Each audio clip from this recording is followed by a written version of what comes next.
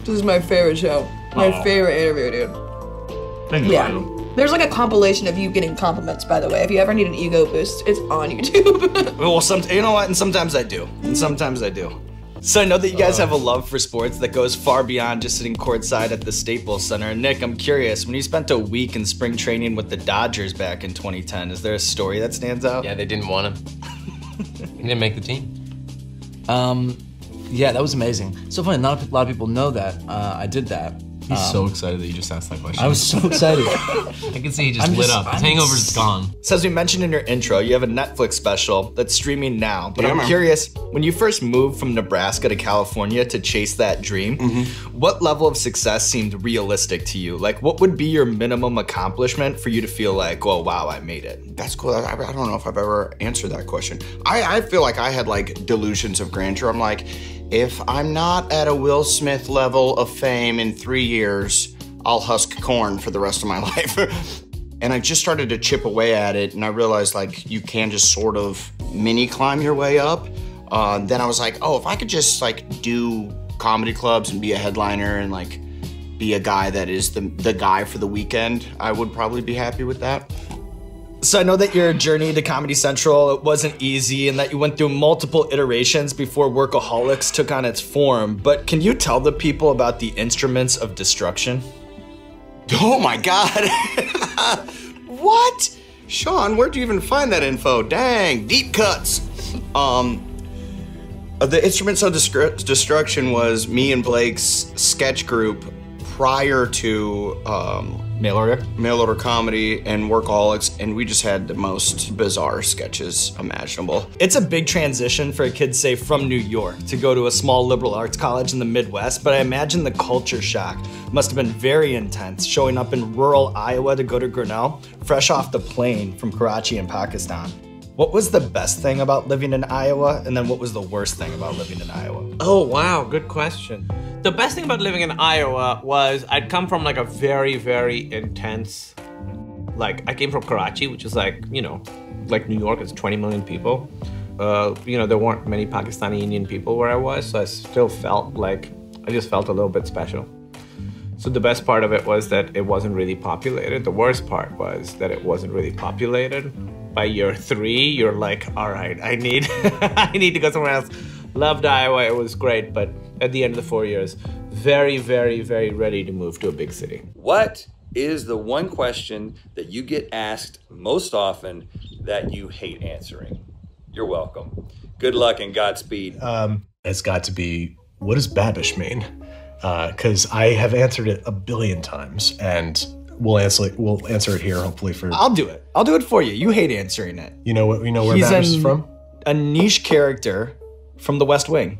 You're absolutely right. How many episodes of The West Wing? 3. 8. Fuck. When you knock someone out, is it just a pure thrill of victory feeling, or is there a part of you that's like concerned for the other person? That's a great question, because in my training, the concern lives in sparring. When you hit someone really hard in sparring, you're concerned for them, you know, because they're concerned for you. They're letting you know when they hit you that I got you. Keep your arm up, keep your ribs covered or whatever. But when you're in a fight situation, and I did not know this, I've never been a professional fighter until that moment, there is no concern for each other. He came out to take my head off, and he failed. I was 43 at the time. Like, this guy was way younger than me. He was gonna beat me, but I wasn't having that. So there's no room for concern is the short answer. You just have to go in there, and it's like man against man, you know? So in a 2010 New York Times profile, you talked about being fascinated by the career of somebody like Daniel Day-Lewis, who's able to have this viable, huge career in acting while simultaneously maintaining a private life. And since that time, we've gotten further away from that version of a movie star. Do you have any thoughts on how celebrity is handled in the media? Like, do you still yearn for that sense of privacy? That's a great question, because, you know, my career spans over a couple of decades. I was talking to my publicist about this, you know, how the trends have changed. You get, you know, we want to know more. We want to know more. We don't just want to do an interview. We want to eat hot wings with you. You know, we want to, and that is a sign of the times. My personality in real life is probably way more disappointing than my characters that I get to play. I play way more interesting characters than who I am in real life. However, that said, I don't miss the days where you could be mysterious. I don't actually miss that.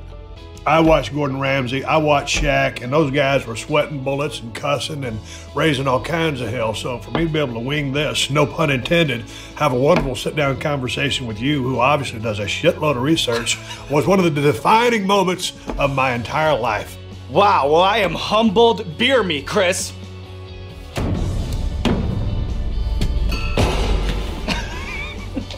So as we talked about in your intro, you have a pair of movies this fall, Honey Boy and Peanut Butter Falcon, both of which have considerably strong reviews, with some critics calling your performances career-defining.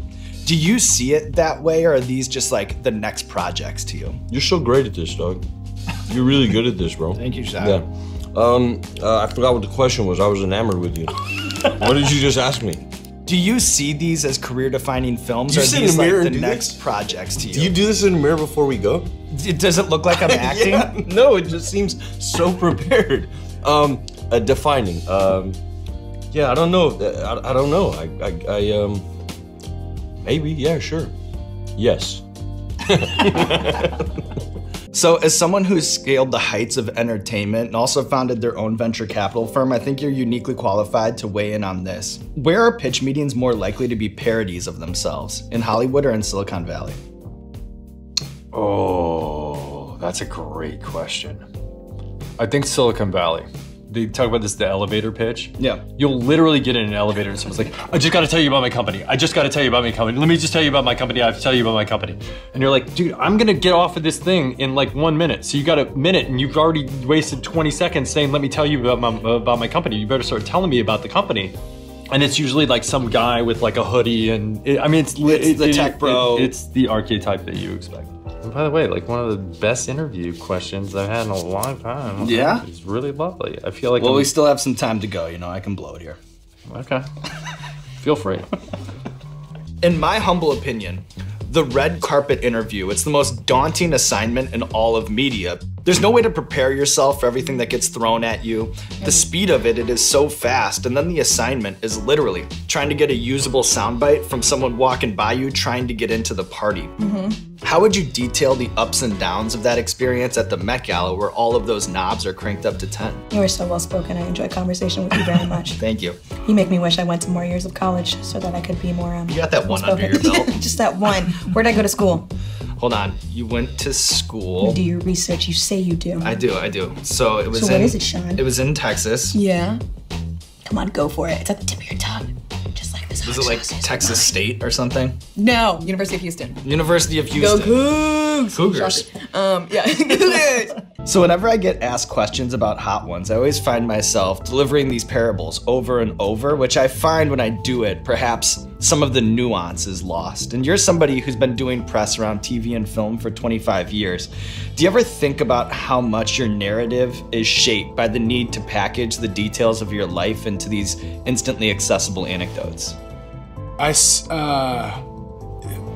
great question. Really. After a while, you get used to answering the same questions, so you just kind of think of a different way to say the same answer. And at a certain point, I don't know whether or not that is the way it happened, if that's really true, or it's just I've answered that question so many times that it's now the truth or the way I feel about it. You've been upheld as a paragon of manhood in this day and age when the very tenets of masculinity are probably more hotly debated than ever. When people can survive perfectly well without knowing how to build a fire or fix a leaky faucet, what do you think is lost when people stop being human? Well, nobody told me we were gonna go deep on this show. I'm grateful. Great question. First thing, I get accused a lot of being manly or masculine. And I suppose some of that must be true, but I come by it honest. It's nothing, it's what I was born with. I look and sound like this. But I'm actually a very talented ballet dancer. You'd be surprised to learn. I feel like everybody across the spectrum of sexuality should know how to use a screwdriver or should be able to change a tire. You know, things break, and those of us who know how to fix things when they break just end up being better, responsible members of our community. So over the course of your career, I know there are some dream gigs that got away. Which did you pursue harder, Baywatch or Lord of the Rings? You have a fine research department. I thought you had a great quote that was really interesting where you say, people have to try to understand that it's very weird for me to talk to people I don't know about something I care about so much. You're like a really well-researched and like great interview. This is wild. So are you. Thanks. So are you.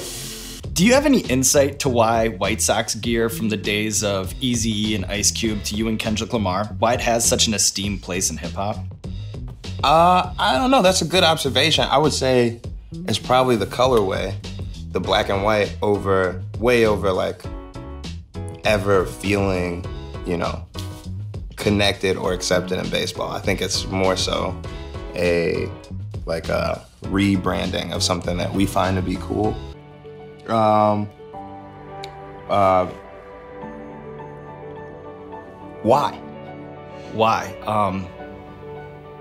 Why not?